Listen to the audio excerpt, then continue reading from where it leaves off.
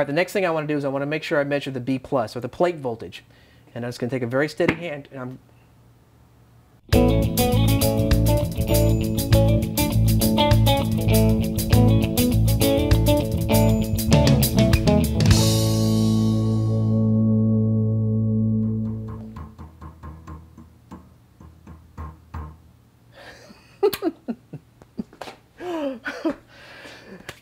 All right.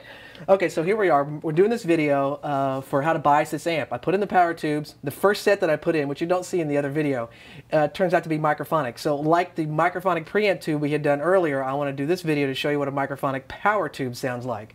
So as I turn it on, it's nice and running. You don't hear anything until I tap the tube.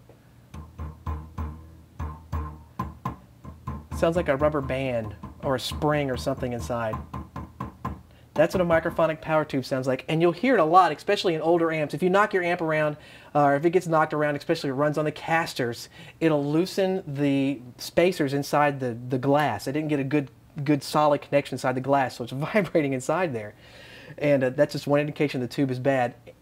If this amp was playing, especially for combo units, the amp, as it shakes, will shake that tube, and you'll get this odd, crazy, off-tone beat note thing, and it's because that tube is vibrating on its own.